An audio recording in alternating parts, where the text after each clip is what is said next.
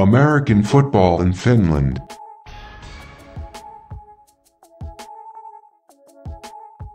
The voice in your ears right now is Perfect Pervis, and this is American football in Finland. First-time listeners, welcome to the show. I hope you guys enjoy brutally honest football analysis and opinions, because I'm all out of bullshit. Returning followers and AFF faithful, you know what it is. TIF. Today we're going to do a special Maple Bowl edition. I've got with me two guest hosts to kind of talk about the Maple League teams. First, we have Finland's national team head coach, Tuomas Heikkinen. Tuomas, welcome to the AFF podcast. Thank you. Good to be on again. Also joining today, we have head coach of the Seinäjoki Crocodiles, Michael Mattingly. Coach Mike, welcome to the show. Pervis, thank you very much. Glad to be back. I don't think I've ever called you Mike, but that's going to work for today. All right, guys. All I want to do is I want to talk about these two teams. We got the Helsinki Roosters going against the Kuopio Steelers, and I'm just going to open up the floor right now and just ask a couple of thoughts about what do you think about these two teams and the seasons that they've had. We'll start with the Helsinki Roosters and just say some things about the season they've had and how they look going into this game. Okay, so I think the Roosters of 2018 are probably. I would go to the extent saying that they are the best team in Finland that there's been since late 90s. Wow.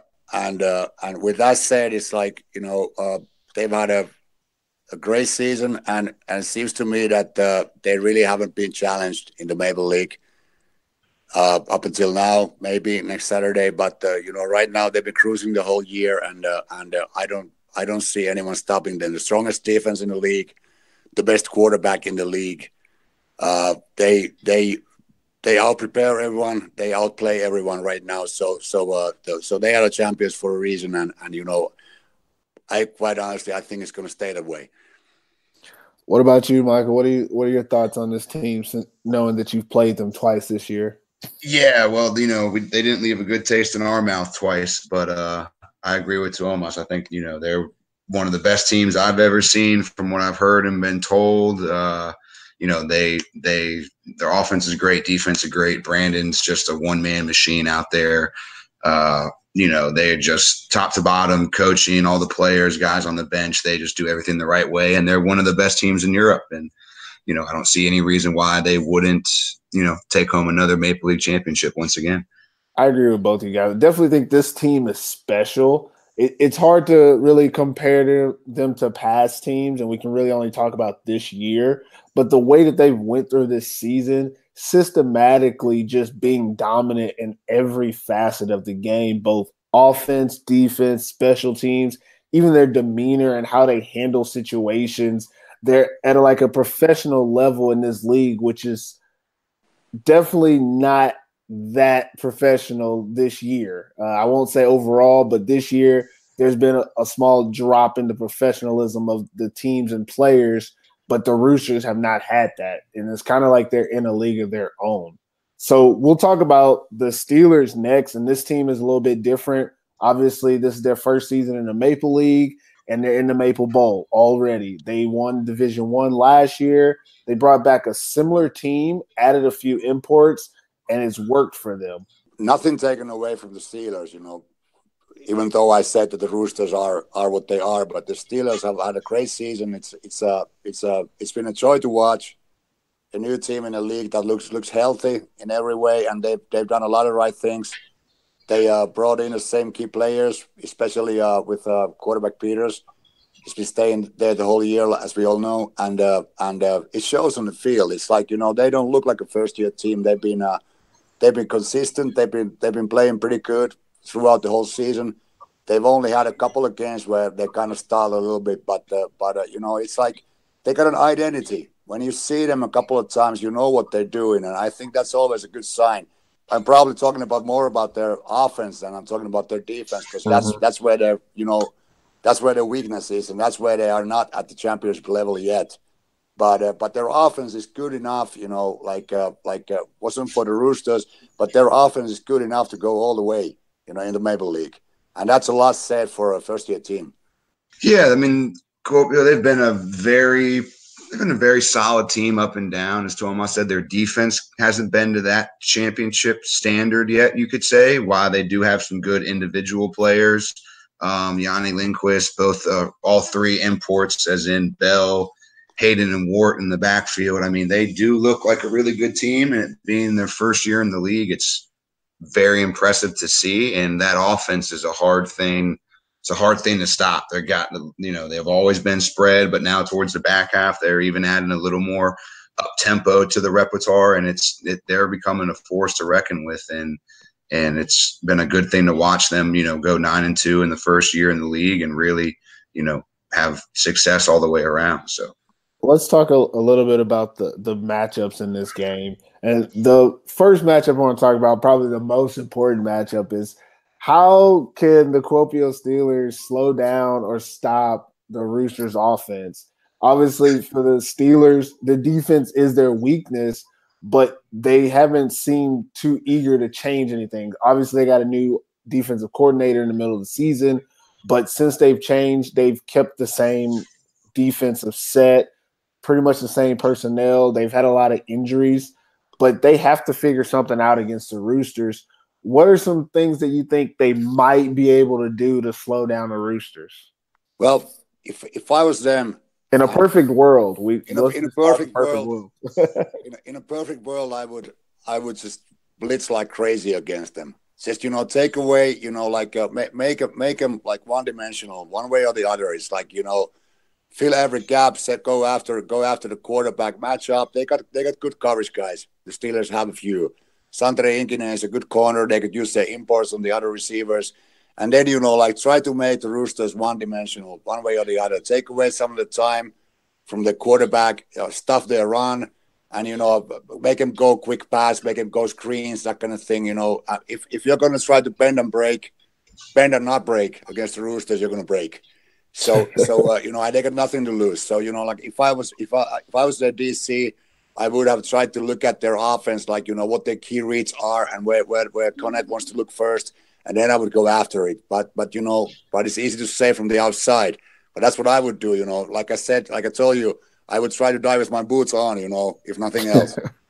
Well, I like Tuomas's point of blitzing everybody. Like, you really do have nothing to lose. I think that's the start. But with them having 4 really good defensive backs in Heikkinen, Bell, Hayden, and Wart, I mean, your best chance is just to play man-to-man and just bring the house. Exactly.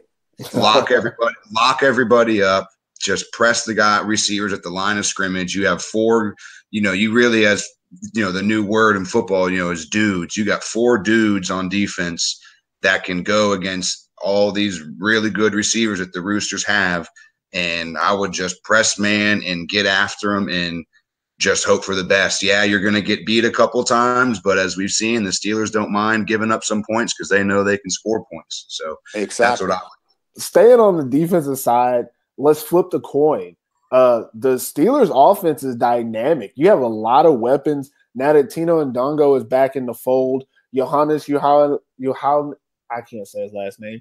Johannes, you know who you are. Johannes he's getting his feet back wet. He's becoming more of an impact on offense as well.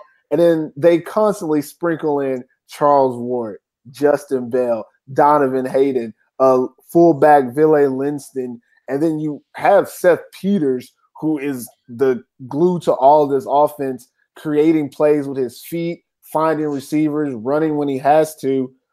What about the Roosters? How do you stop this offense from having so many big plays?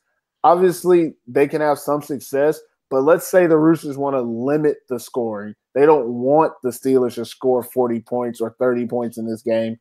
What would you have the Roosters do to limit the Steelers' offense? Well, Kalle can dial it up the way he wants to. It's like that's the luxury he has, and I guess people know about this, but then again, I don't think people are giving enough respect for the fact that the Roosters, they live on their defensive line. That's the heart and soul of the whole team. It's like, they got I'm not saying 8, but they got 6 to 7 really solid defensive linemen and a full 8 that they can rotate, and they can keep so much pressure on the other team's quarterback like no other team in the league can. So all of a sudden, the offense that you bring on the field is all right against everybody else. Against the Roosters, you got somebody's going to get through every time. It's going to be either Okko Outinen, or it's going to be Tony, or it's going to be young Edward, or whoever, you know. And I think that's the big thing. Is like, you know, it's like that's why they dominate. Then they got Slater. He's a joker in the deck. So it's like Colles defense is like very, very, very disciplined. But then you got Curtis Slater, who can make plays from numbers to numbers, and he makes plays. So it's like I don't see them having to change anything. I think what Cullen needs to decide is like how aggressive he wants to be about it, because he's a numbers guy very much, and you know he likes to he maybe still likes to play it a little bit more safe than sorry.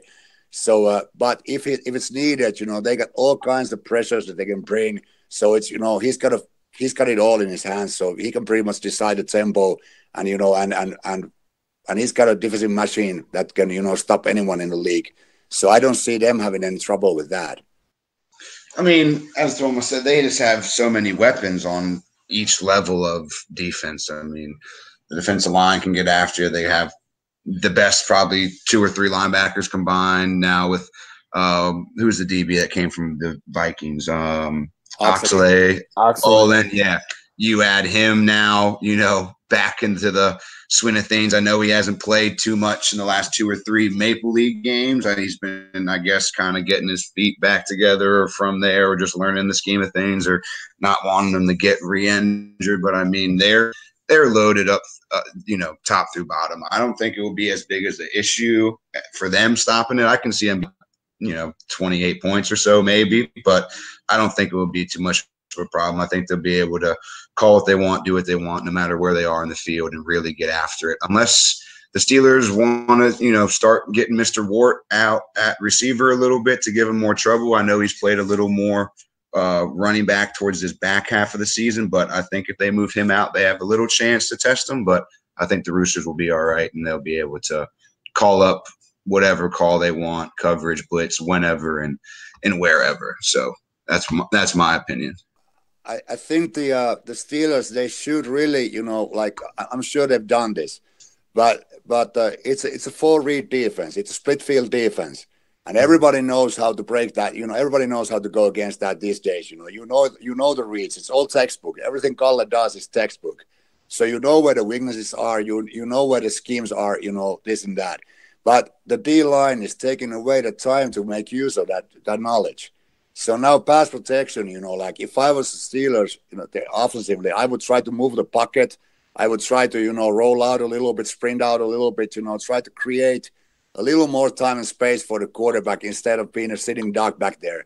Because, you know, that's not going to work against the Roosters. But I like what the Steelers do. I think they conflict the outside linebackers really well with their offense. It's like their backfield actions, their run and pass look pretty much the same looking at it from the film. And it's, you know, it puts the outside linebackers in a bind, which opens up the windows behind them that you should be able to make use of. But they got to make the field 53 yards wide and 53 yards deep against the Roosters. And now they got the speed to do it. But Tino and Johannes, they need to deep ball. They got to go at it. I think they have to come up with a really like a optimistic, like really, really positive idea that we can do anything we want, and they go after it. Because if they're making them small in the game, you know, they're going to get them killed. So keep the field big and wide for the Roosters to defend, and use the holes that there are, and then, you know, maybe create some new ways to protect your quarterback so that he can get his job done. You know, that's what I would do if I was them. What are I want to talk about a little bit of the matchups in the game, either position group or if there's a coaching matchup. What are one of the most important matchups that you're interested in seeing in this game between these two teams, like either a player or a position group?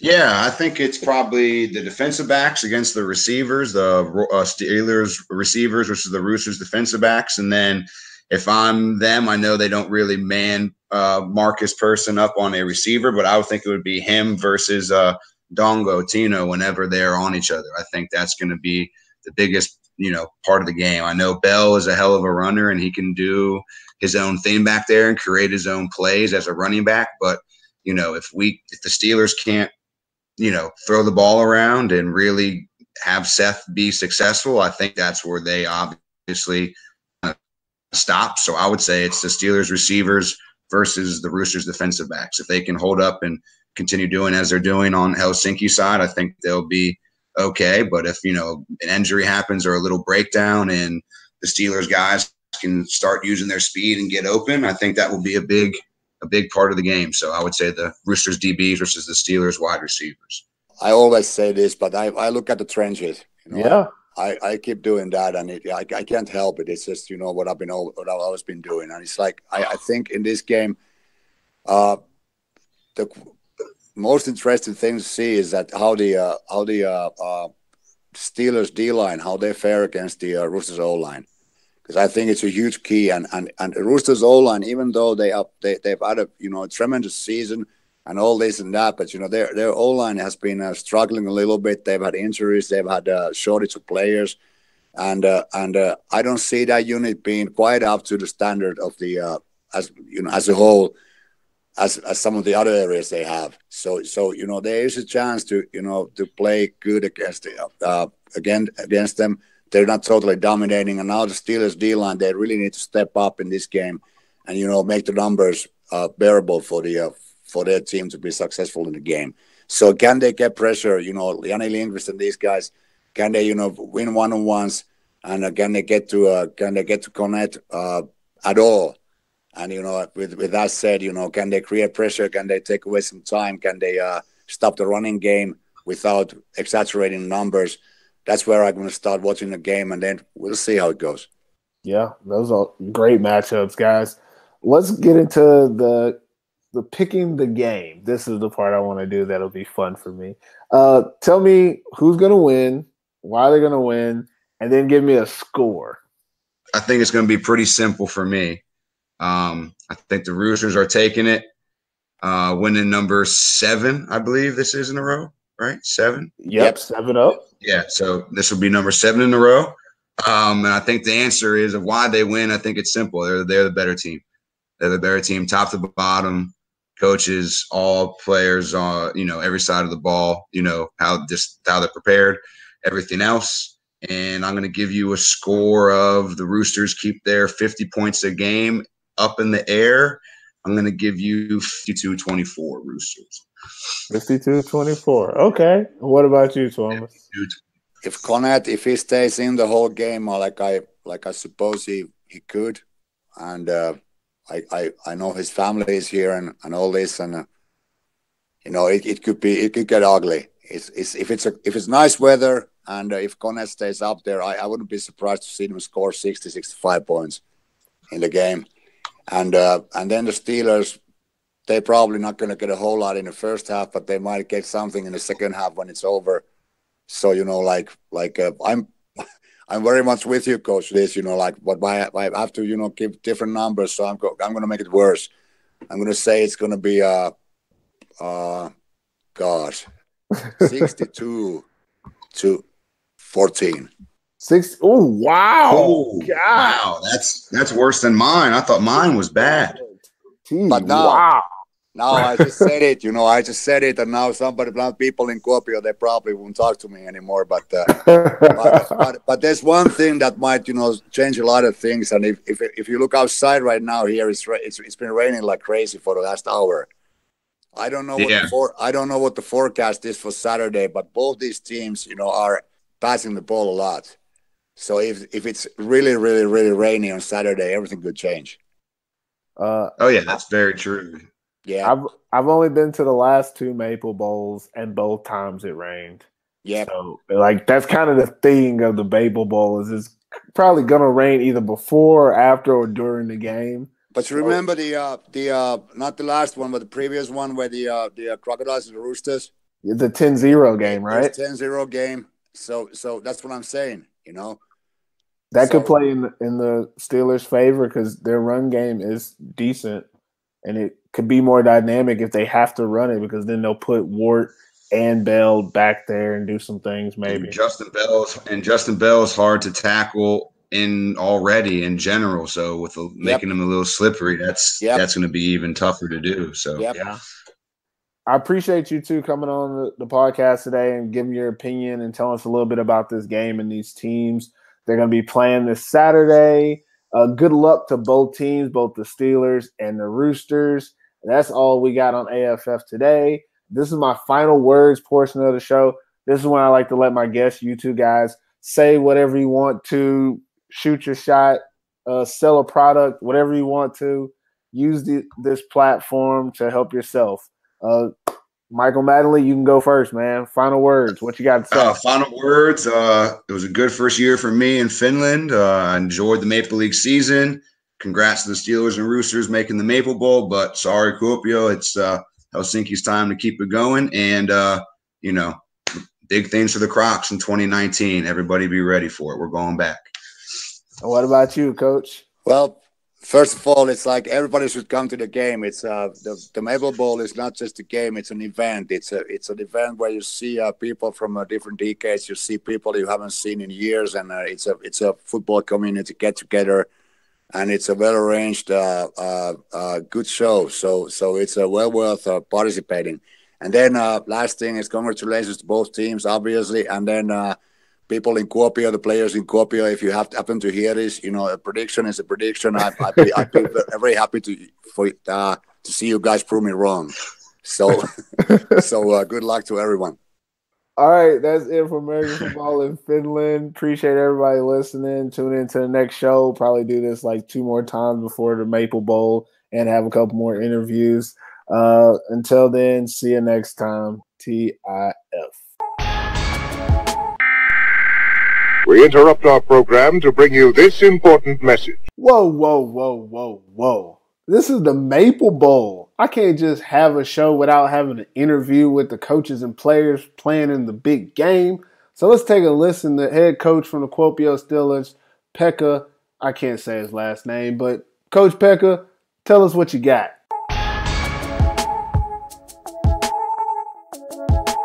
Coach Pekka, welcome to the AFF podcast, man. Nice to be here. I'll try to manage with my English here. You're fine, man. We take whatever language or however you can say it. I don't want to say whatever language because I don't understand Finnish yet. You guys are playing the Maple Bowl. Before we even get into the Maple Bowl, let's talk Steelers. How does it feel to be in your second consecutive championship in a row? Yeah, well, I guess that's why you practice all winter to get into these games. This is my fourth year coaching the Steelers, and this is the third bowl game we are in. So this is becoming a habit for us, thank God. It's a good habit to have. Yeah. Going into this game, we won't ignore the obvious. You guys are the underdogs in this matchup. Mm-hmm. What does it feel like going into this matchup, knowing that if you win this game, you're going to be destroying a 6-year streak. And if you lose this game, you're going to be enabling a team to have the longest streak in Finland. No pressure, but how does it feel getting ready for this type of game? I don't know why we would even bother our minds with thinking about things like that. I think it's just a huge opportunity to win. I think there's nothing more to it, and it's like everybody understands how it's not like you don't always get this kind of a chances to win, like finish national championships. So I don't think you need any extra motivation for anything. So you guys are going to be playing against the Roosters, who have the best offense, the best defense, statistically some of the best players in the league. What exactly will you try to get accomplished against this team? What do you think that the Steelers do great that'll give you the best opportunity to beat the Roosters?